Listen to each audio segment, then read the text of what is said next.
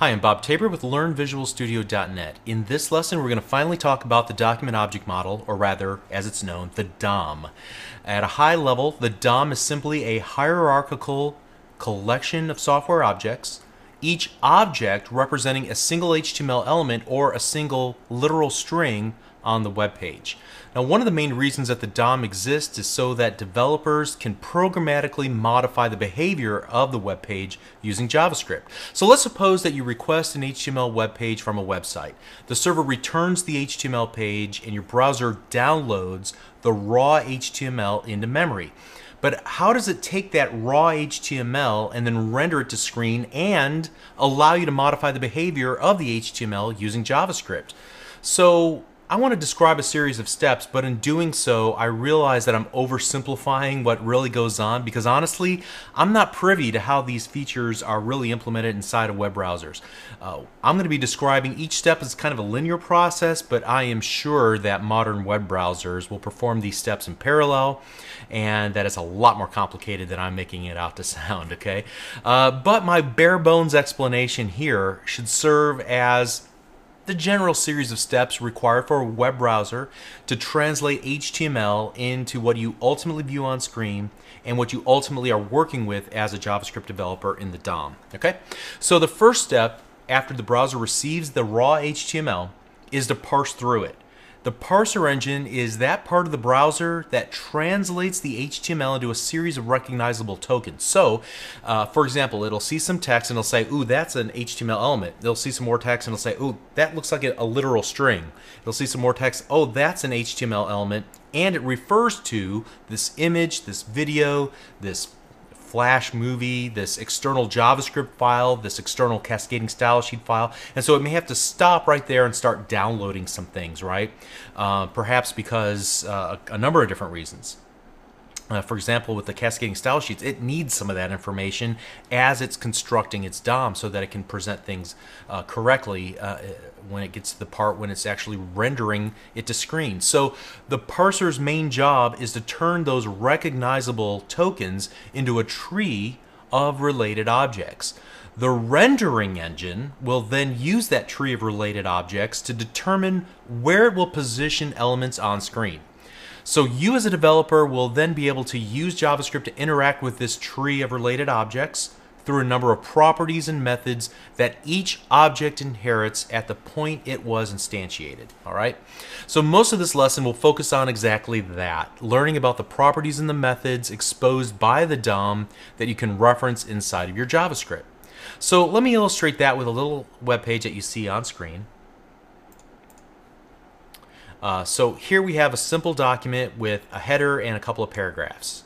I just want to call your attention to the header 1 that has some text in it, and then also to the paragraph that has an ID of second. It also contains a child element of strong, and then within it, it has some literal text second paragraph. So first of all, in this example, when the parser loads the HTML file and it locates that first H1 element, it'll create an object that represents that H1 element in its own memory. The browser then attaches that new H1 element as a child to its parent object, which in this case is the body element itself. And then it keeps doing this until the browser has a complete representation of the page in memory in a tree-like structure.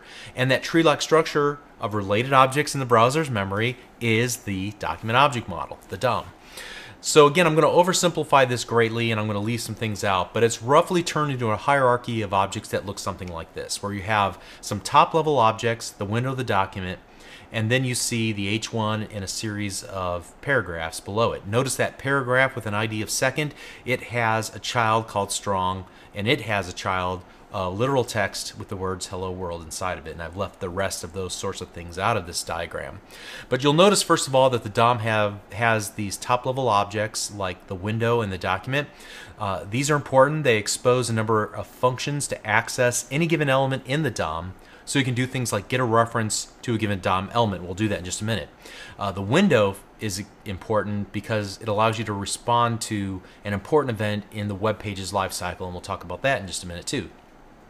Okay, so at this point I have another example to take a look at. It's actually similar to the one we saw on screen, but it actually is working.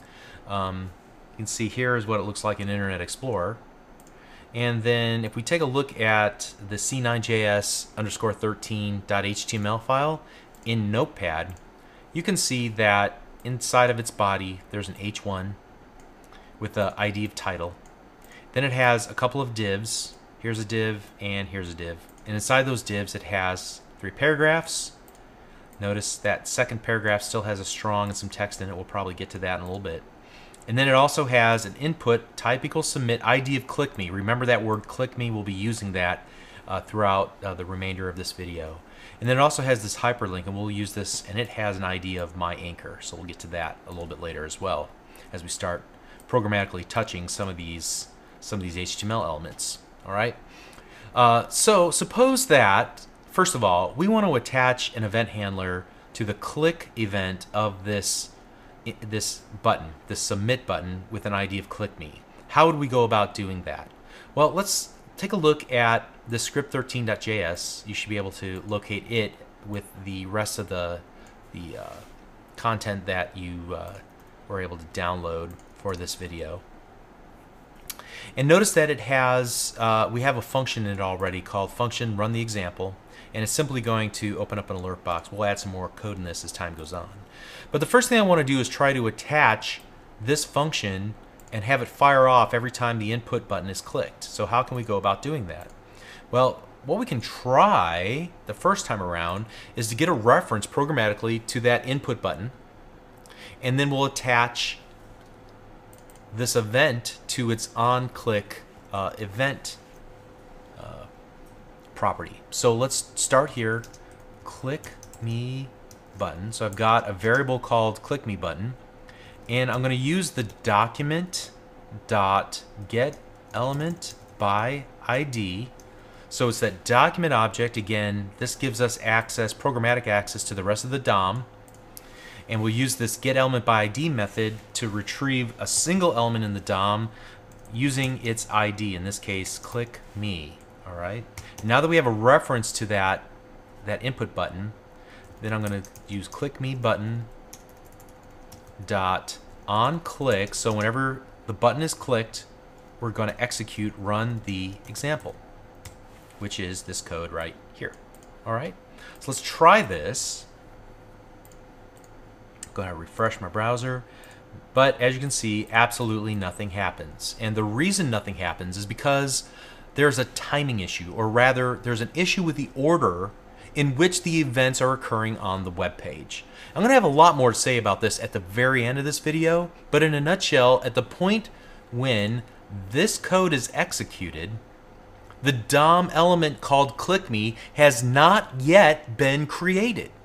So the code is ignored, and since this code is ignored, obviously this code is ignored, and we never get it to execute whenever you click the click me button on the web page. All right, so what we need to do is slow this down a little bit, wait for the click me button to be created as a DOM element, then we can execute this code.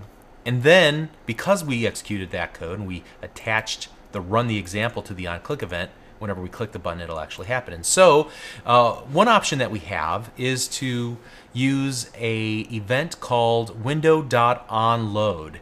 And the window.onload event is raised once the entire web page has been loaded, not just once the DOM has been finished being constructed, but also once all images and videos and flash files and what have you that web page is referencing, after all of that has been successfully downloaded, there's nothing else to download, then the window.onload event will fire. All right, so we're going to see a little bit that why this is a problem. But at first glance, it's great because we can be 100% sure that the DOM will be available at that point. The downside is that it could take our web page a really long time to download huge image files, huge video files, huge flash, or whatever the case might be, files that are associated with that web page. And so we're going to be waiting a long time for that window.onload event to fire off. Meanwhile, the user could be clicking around our web page, but we haven't had a chance to attach our JavaScript to that web page yet. You see the dilemma? Again, let's table this, come back to it a little bit later in this video. For now, we don't have any images. I'm not really all that worried about it. This will work for the time being, all right? And what will work? Well, here's what I'm gonna do. So we'll go window.onload equals, and then I'll create an anonymous function, and that anonymous function will just contain these 2 lines of code in it. All right, so let's save this. Let's refresh that. And now when we click the Click Me button, we get running the example alert box to show up because our button was successfully attached to this function. All right, now I took 2 steps just to demonstrate what the document.get by element by ID does. Most of the time when you see this, it's going to look more like this.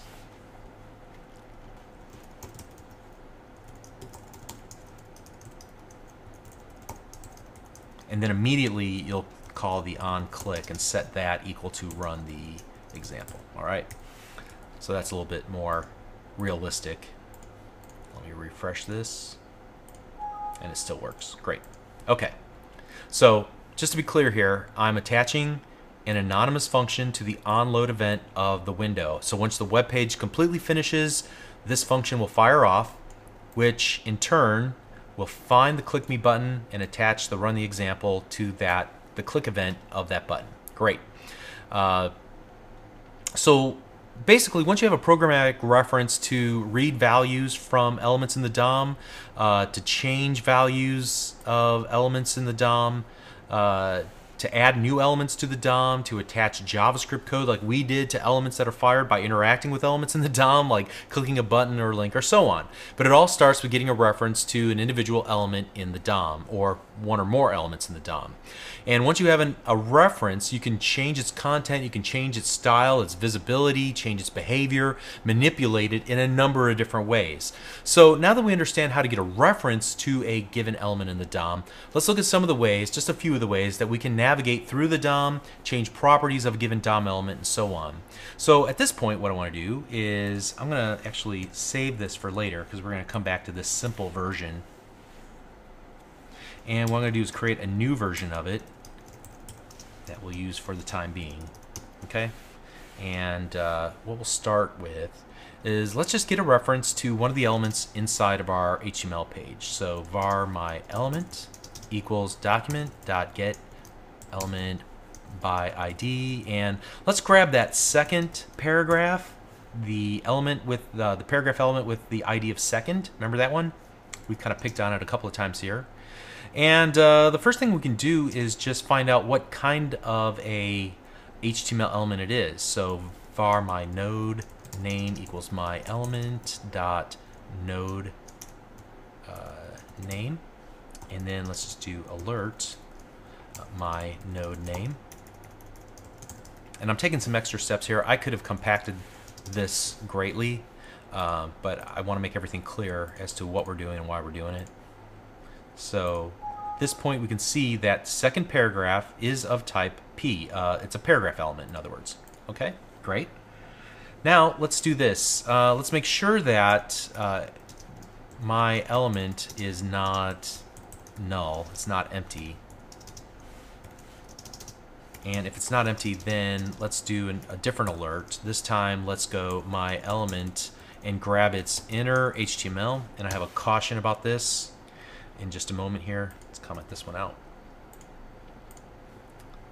And let's refresh this. And so what we can do is grab the HTML that's inside of our paragraph. So that's why we're seeing HTML tags like strong surrounding the text itself, second paragraph, okay? And the good folks at Microsoft wanted me to caution you about using inner HTML. So inner HTML has years of vendor support, browser support. The fact is that until the HTML5 specification came out, it was never a standard. It was never something that you can rely on all browsers supporting. So again, while almost every browser has supported inner HTML, you might want to use it with caution. This is another area where jQuery will smooth over the browser differences and give us properties that we can use across virtually every popular browser. So probably in the real world going forward, I would never use inner HTML. I'd probably rely on jQuery for some of these sorts of things to retrieve certain values like the text that's inside of a given element and so on. All right, so just use inner HTML with caution, but hey, since we're on the topic, let's go ahead and use inner HTML in another capacity. Here I'm just going to start over again from scratch and do inner HTML equals see how I set the text here. And so what we're going to do, here we grabbed the value of inner HTML and sent it to screen. But now, let's comment all this out. Let's use it to set content on screen. And you're going to need to watch closely what happens here. So let's refresh this. Now notice it says second paragraph, but I'm going to click the button and it changes to see how I set the text here. So that's what I meant by behavior, and by reacting to some DOM events and then using that to trigger the change of the appearance of other DOM elements. Okay? Neat. But again, we never want to use inner HTML if we can avoid it. And we'd probably prefer to use jQuery instead. All right, so what else can you do? Well, you can get all of the same elements on a given page. So here we go, a list of paragraphs. And I want to do document.getElements by tag name. Give me all of the paragraph elements. And now that I have this array of paragraph elements, what can I do with it? Well, the first thing I'm going to do is just see how many there are. So list of paragraphs dot length. Great. So this will show me how many I have.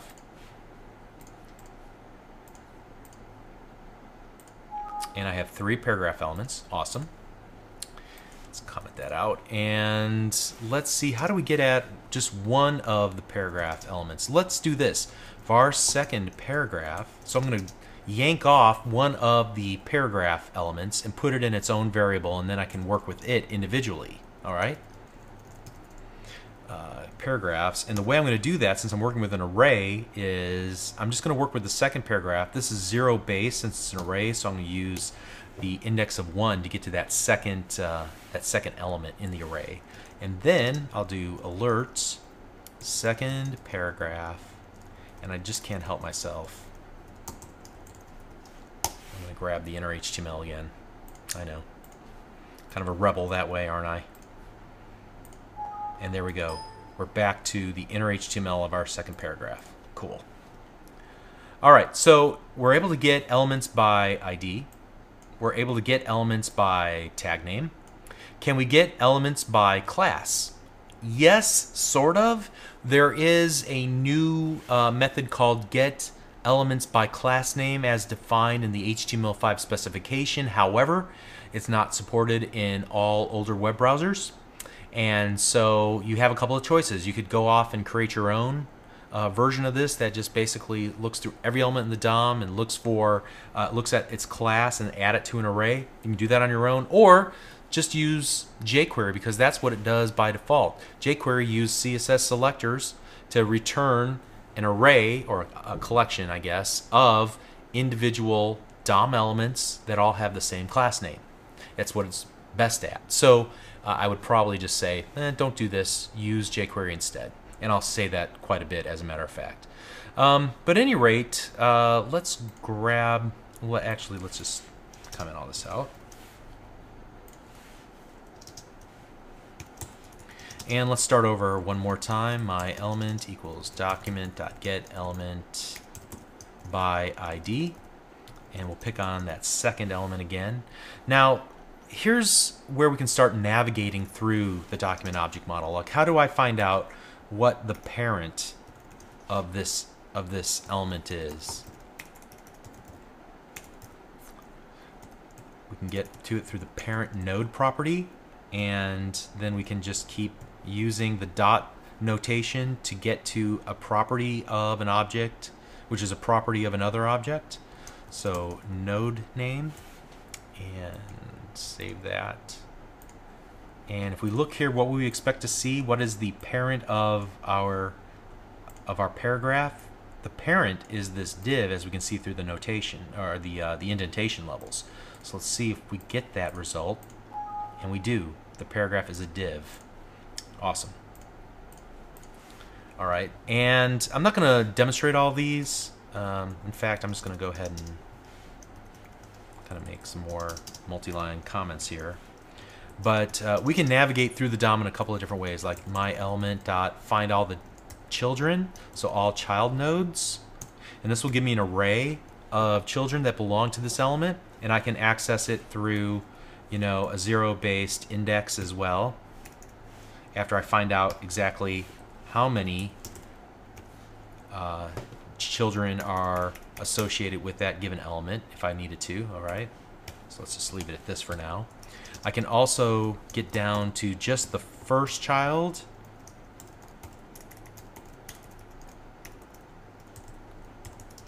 or I can get down to the last child, get a reference to it.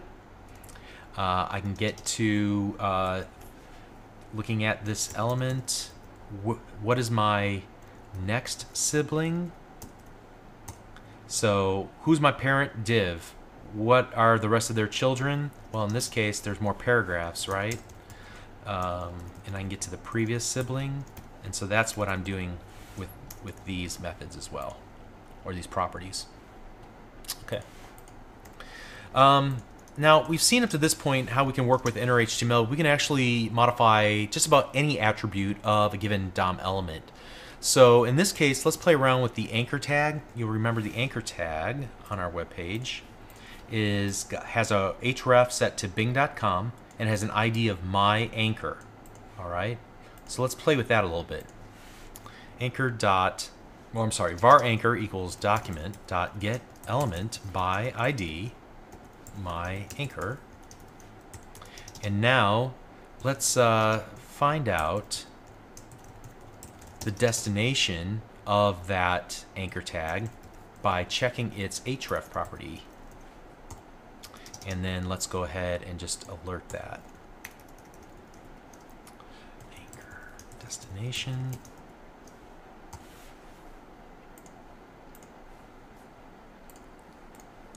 Refresh, and we can see that we were able to retrieve the attribute of the href. Now let's go a step further with this. Comment these out. And let's actually set the anchor. Now let's try just doing starting with something simple like href equals http://www.learnvisualstudio.net, my website. Let's save that, and then let's refresh this. And so you can see I'm going to hover my mouse cursor over the anchor tag, and you notice in the lower left hand corner it says the current href is bing.com. I'm going to click me, and now I hover my mouse cursor over it, and it changed the href to learnvisualstudio.net. Awesome. Now honestly, in some older web browsers, it will not allow you to access, either get or set a given property using the simplified syntax. In some older browsers, you have to do something like this. Anchor.set attribute, href, and then http://www.learnvisualstudio.net.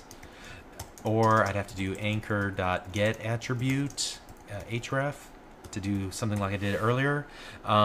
However, in newer versions of the browser, you don't have to worry about that. And again, if you're using jQuery, you probably don't even need to worry about any of this, because they have their own means of setting and retrieving attributes. Okay.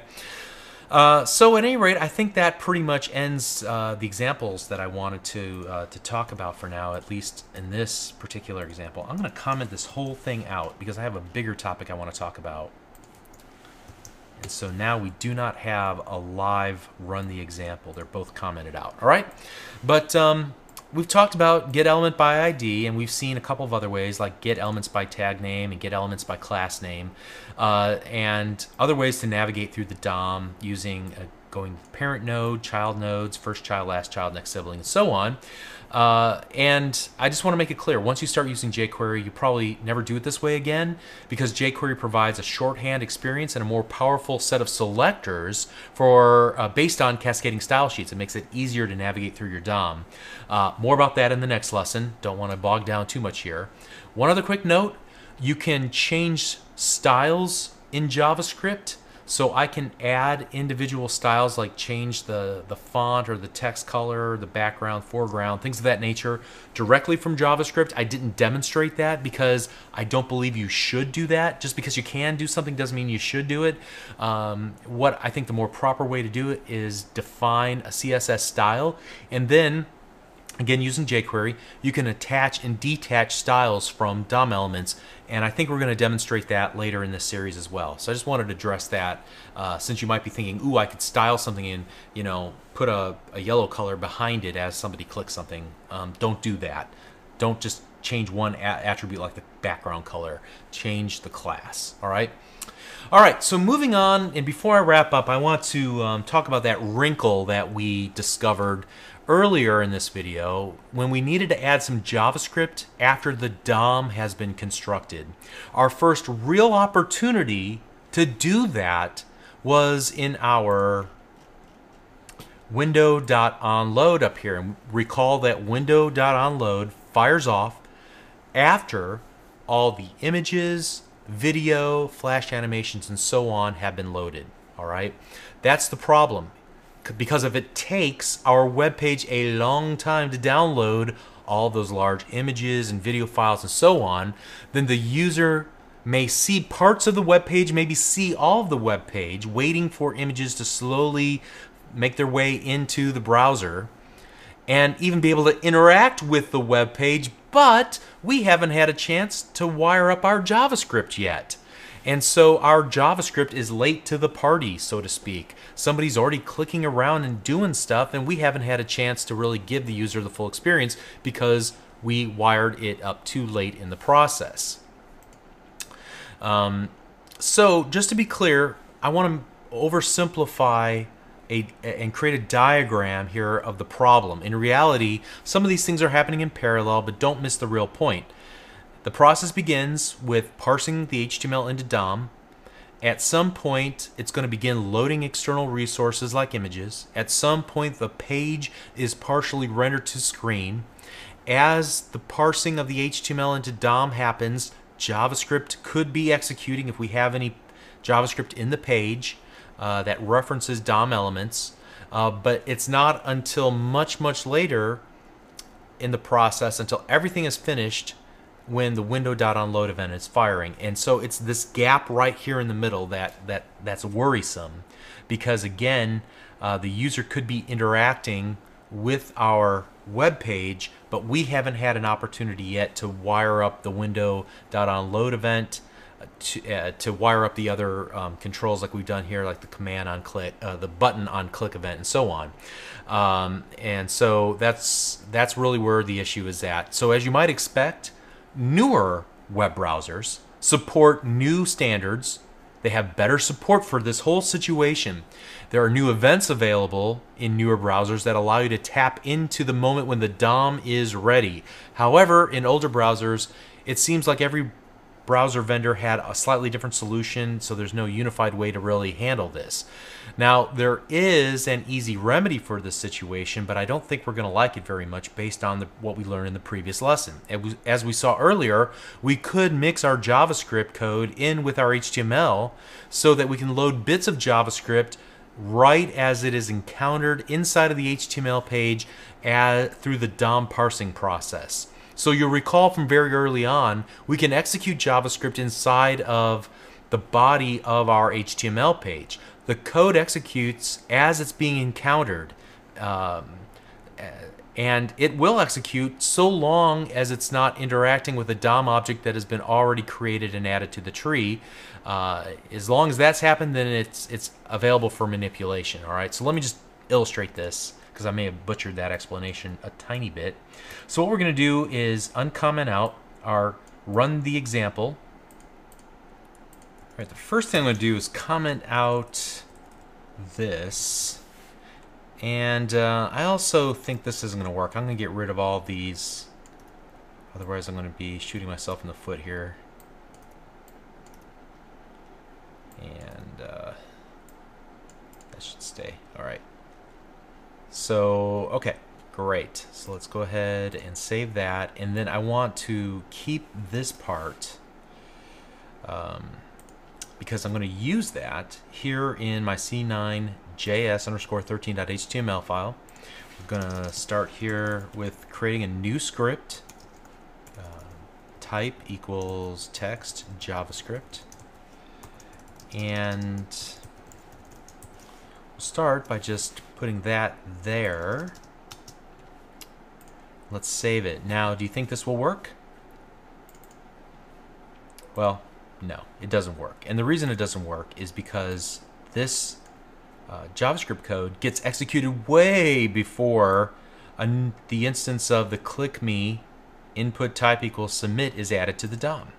All right, so let's just cut to the chase here and move this directly after we would expect it to be created in the DOM. So let's go ahead and save this, and now let's refresh this, and it works. All right, just to be sure there's nothing up my sleeve, let me cut this and put it right before that line of code, right before the click me button is created in the DOM. And nothing happens. All right, so yeah, so I could get this example to work and to not have to worry about this whole time gap issue like we saw on the slide a moment ago. But do you see the trade-off that I had to make? I had to mix JavaScript and HTML in the same document, and we spent a long time in the previous video explaining why we wanted to avoid that. So fortunately, this is one of those problems that jQuery will just solve for us, and we can learn that in the next video. But you know, the reason why this kind of worked when we were using window on load was our example web page was small. We had no external references to images, so I suspected I was pretty safe that the gap between the time when the DOM was finished and when the rendering of the page was finished and the window on load fired was minuscule. So in the real world scenario, however, this is something we want to be aware of because it has the potential to break our applications for certain users, especially those with dial-up access to the internet. Okay, so let's go ahead and recap and then finish this up. First of all, we talked about the document object model at length. We said it's the browser's internal mapping of elements on the web page to objects in the computer's memory, available for the express purpose of allowing JavaScript code to read and manipulate those elements. And we saw that you can use many built-in DOM functions to access one or more elements on the web page. You can also navigate through the relationships of the elements like parent, child, sibling, and so on. We looked at how to set properties and retrieve values from the properties of each of the DOM elements. Several times during this lesson I said, hey, that's nice, but you'll never really want to do it that way because it's easier to do it in jQuery. So for example, selecting an element of the DOM is easier in jQuery than using the built-in DOM API, at least in my opinion. The same is true with events. The same is true with styling your events at runtime. The same is true with how we'll solve this dilemma that we were just finished talking about, where we want to write code as soon as the DOM is constructed, but we don't want to wait for all the images and everything else to load on the page. Waiting for the window.onLoad event could result in our JavaScript arriving late to the party, as I said. So, any rate, we learned quite a bit. We've gotten to the point where we're beginning to transition from JavaScript into jQuery, which again smooths over a lot of the rough spots that we've seen up to this point. And I'm excited to start really talking about it in earnest in the next lesson, and so we'll see you there. Thank you.